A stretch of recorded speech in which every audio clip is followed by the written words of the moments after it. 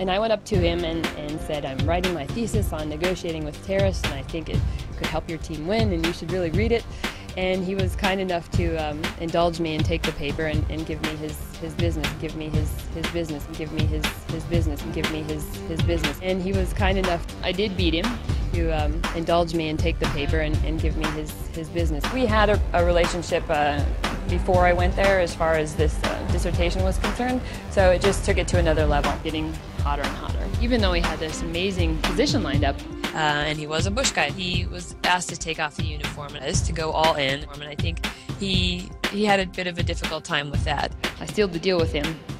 It was a bunch of heavy breathing, but at the end of the day, I loved it. He's a guy, you're a girl, and he's a celebrity, and you're a soccer mom.